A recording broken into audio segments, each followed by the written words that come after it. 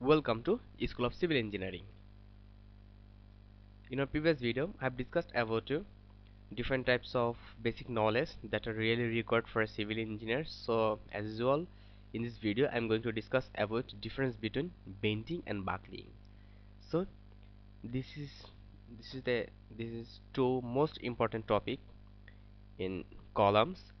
So, I mean for column designs and beam design. So it should know for every civil engineer. That's why I'm going to discuss about that. So let's start. And if you're new here, you can watch our previous video if you think that that's really helpful for you. So first of all, I will discuss about what is buckling. So buckling occurs due to axial load. So when axial load work on a member, then buckling occurs, and bending occurs due to the transverse load. So if the transverse loading are occurring, then bending occurs.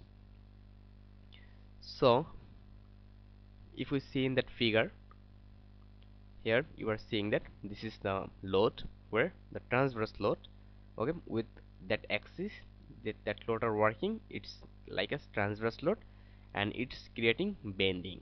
But if we see here, that load are working with its axis, I mean its parallel axis. That's why it's creating buckling. So these types of displacement known as buckling, and these types of displacement known as bending. I mean, if the uh, if the deflection occurs due to transverse load, then it is known as bending, and if the deflection occurs due to axial load, then it is known as buckling. So after that, buckling indicates failures. Okay, buckling indicates failure. When buckling occur, it represents that the building will collapse or that portion will collapse. Okay, I mean irrespective of magnitudes. And bending is natural under transverse load. Okay, so bending is natural. I mean when bending occur, it's not means that the building will crack or building will collapse, and it is considered as failure. I mean when we will consider that bending will failure as long as deflection is within limits. I mean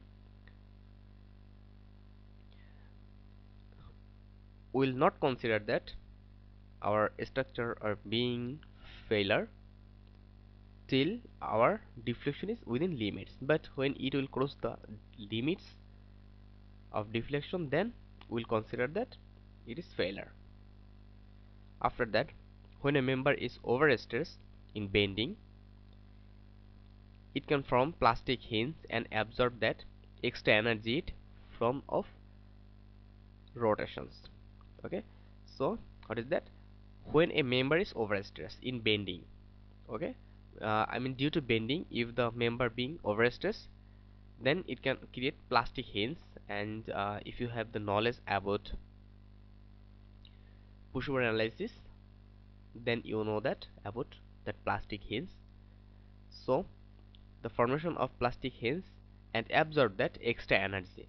So it absorbs extra energy in the form of rotations. But when the buckling occurs, then that it is a failure. Okay, so the occurrence of buckling means it's represent the failure. I mean it may fail the structure.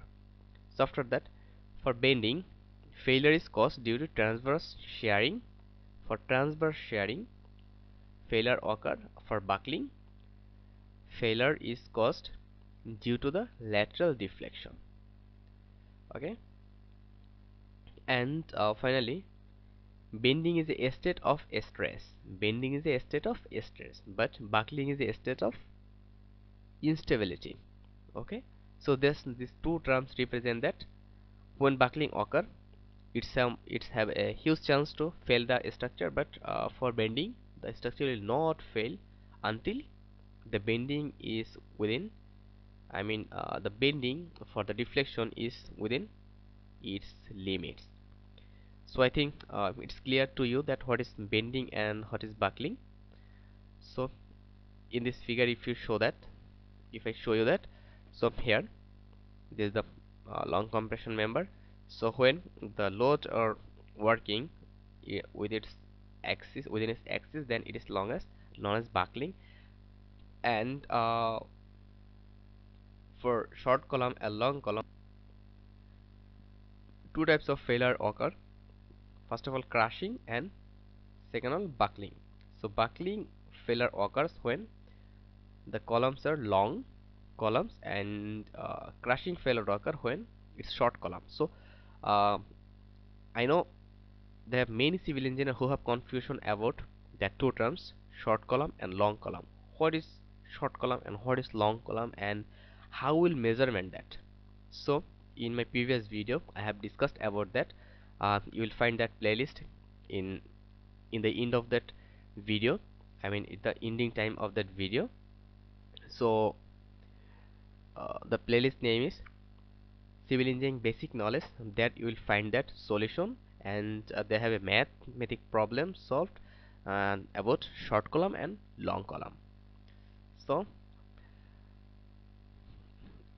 it's okay. And if you have any problem or if you have any question about the topic, you can comment me below, or also you can mail me. The mail are given in description and in this channel.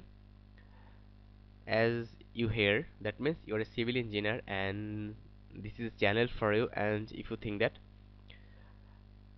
this channel is helpful for you, press the like button, and don't forget to share that video with your engineer friend. And if you think that this channel is helpful for you, just press the subscribe button and stay with us for the next one.